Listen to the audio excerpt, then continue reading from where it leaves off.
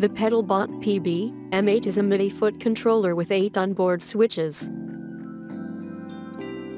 At the back of the unit, it has an auxiliary jack that you can use to connect either an external dual foot switch or an expression pedal. It has 3 outputs for MIDI.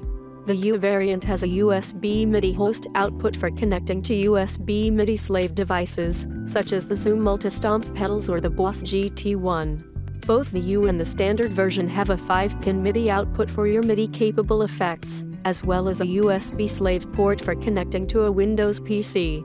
You can use the PB-M8 to send MIDI messages to a DAW or a standalone guitar effects processor program such as the Bias FX2. Here is a short demonstration of the PB-M8 being used with the Bias FX2 to toggle effect blocks, as well as control the phrase looper function.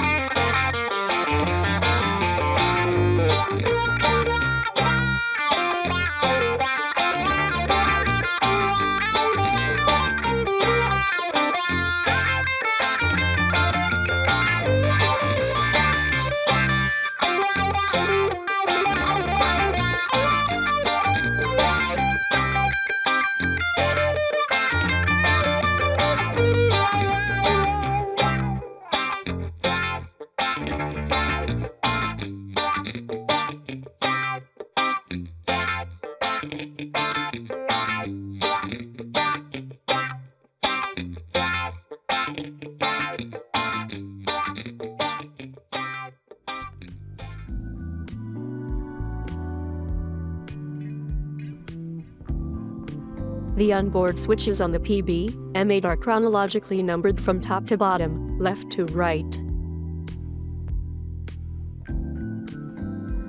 Each of the switches can be configured to various functions. In this example, we have set all of the switches in bank 1 to send MIDI control change messages. Switches 1 to 6 are set to CC1 state function. This function sends only one pair of CC number and value every time the switch is pressed. This is what we want because Bias FX automatically toggles the state of a parameter whenever it receives a CC number, regardless of its value. To set a switch to the CC1 state function, make sure that the Edit Enable function is enabled in the Setup menu when the Edit Enable LED is on.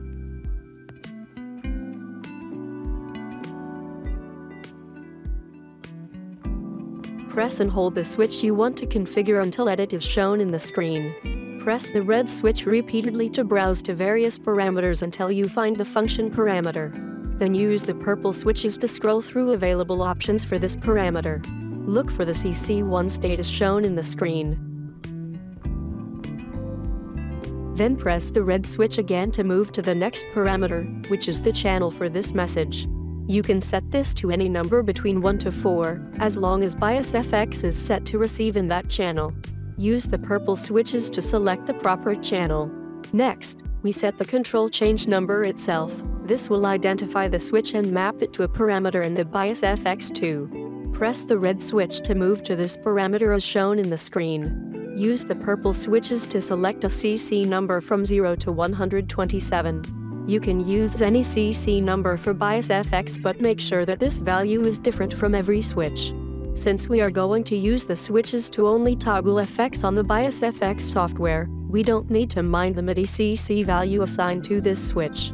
Bias FX will automatically toggle whatever effect block the CC number is assigned to when it receives a message with that said CC number.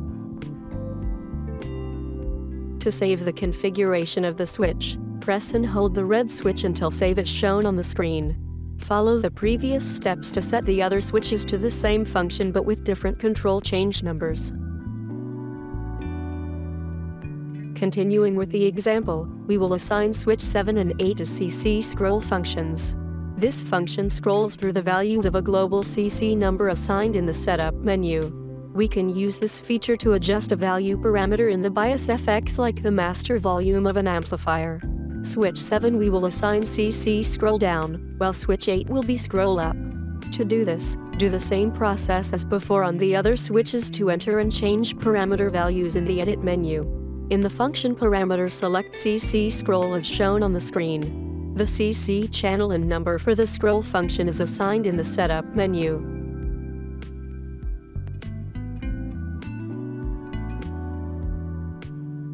To change these parameters, press both switch 1 and 8 at the same time to enter the setup menu.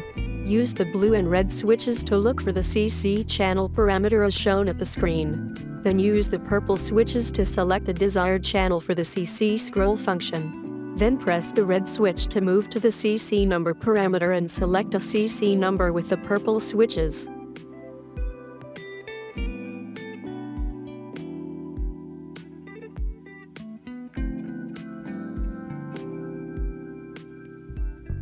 While in the setup menu, we can also set the aux input to work with an expression pedal and calibrate it properly. Use the red switch to look for the aux function as shown in the screen. Then with the purple switches, select the expression pedal function. Then press the red switch to calibrate the toe down position. While in this parameter, move your expression pedal to the toe down position and wait until the display is blinking. Then press the red switch again to calibrate the heel down position. Move the expression pedal to the heel down position and wait until the display starts blinking. Then press the red button to lock in the values and move to the next parameter. Note that the steps should be done in the proper sequence for the pedal to work properly.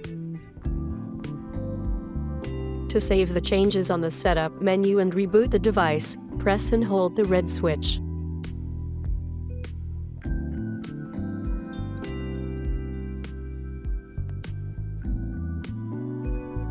The expression pedal is assigned per preset in the PB, M8, and to make the expression pedal work in our example, we need to enable it on a preset. To edit a preset, press both switches 1 and 4 at the same time until edit is shown on the screen. Then press the red switch to look for the expression channel parameter. Use the purple switches to enable the expression pedal with a particular MIDI channel. Then press the red switch to move to the CC number parameter. Use the purple switch to select a CC number to assign to the expression pedal. Then press and hold the red switch to save the preset configuration. Note that the expression pedal will only work with presets that have a value for the expression channel parameter. Also, note that you can assign different MIDI channels and CC numbers for the expression pedal per preset. Since we are done setting up the controller, we can lock all the assignments by disabling the Edit Enable parameter in the Setup menu. Enter the Setup menu by pressing switch 4 and 5 at the same time. Then use the red and blue switches to look for this parameter and use the purple switches to turn this parameter off. This will disable long press to edit, and will allow scroll switches to scroll continuously when held for more than 1 second.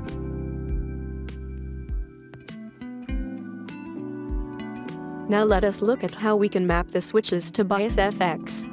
Connect the PB-M8 controller to your computer using a USB Type-B cable. Make sure that the controller is recognized by Windows by going to the Windows settings and clicking Devices.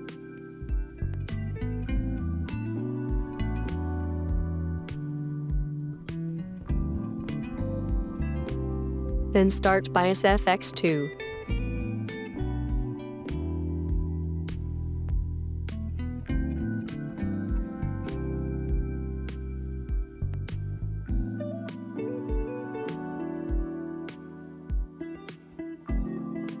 After starting the program, go to the Settings menu by clicking the gear icon on the upper right-hand part of the window.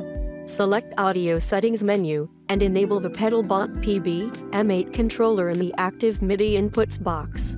Then go to Settings again and select MIDI Settings. Enable MIDI control and change the MIDI channel to the same MIDI channel you assigned the switches on the PB-M8. Click anywhere in the window to exit the Settings menu. In this example, we will be using this simple preset I used in the introduction, which has a few always-on blocks, like the gate and compressor, and a few effect blocks that we want to toggle real-time with the PB-M8 onboard switches. I also assigned some of the switches to control the phrase looper function in the BiasFX 2. Let's try assigning switch 1 on the PB-M8 to toggle the wah effect block in BiasFX. Right-click on the effect block, then select the assignment option under MIDI. Next, in the toggle parameter of the wah effect, click the Learn button. Then press the switch on the PB-M8 you want to assign to that parameter. BiasFX will automatically map to that effect parameter whatever CC number the switch was assigned with. Click the Done button to finish the assignment. Next, let's try assigning switch 2 to toggle the drive pedals on my BiasFX preset. Right-click on the effect block and click on Assignment. Then in the effect parameter, click the Learn button. Then press switch 2 on the PB-M8. Click on the Done button to finish the assignment. Do the same process to the other effect blocks you want to assign to a switch on the PB-M8. Next, we want to control the wah effect with our expression pedal. Assuming that we have an active preset with the expression pedal parameter enabled with a MIDI channel and CC number, moving the expression pedal should make the PB-M8 show the current expression value. Now, on the BiasFX, right-click on the wah effect block and select Assignment option under MIDI. In the Man Sweep parameter, click the Learn button. Move the expression pedal to send the assigned CC number. BiasFX will map the CC number to the manual sweep parameter automatically.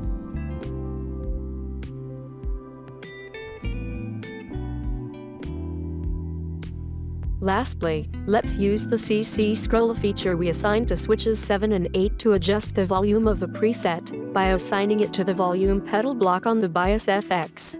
Right-click on the block, then select the assignment option under MIDI. In volume parameter, click on the Learn button. Then press either switch 7 or 8 to send a message with the assigned CC number. You can now change the volume of your signal by just pressing either switch 7 or 8. You can also press and hold to change the value continuously.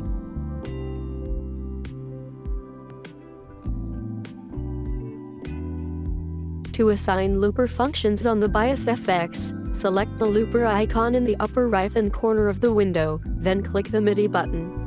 Click the Learn button on the function you want to assign to a switch, then press the appropriate switch.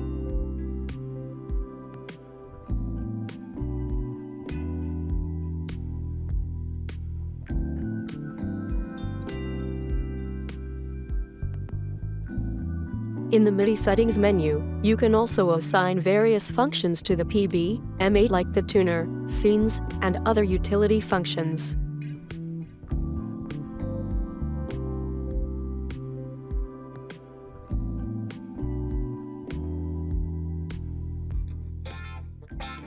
With PedalBot PB-M8, You can now use the Bias FX2 in a live setup just like any other guitar multi-effects unit. For more information, contact us on our Facebook page. Thank you for watching.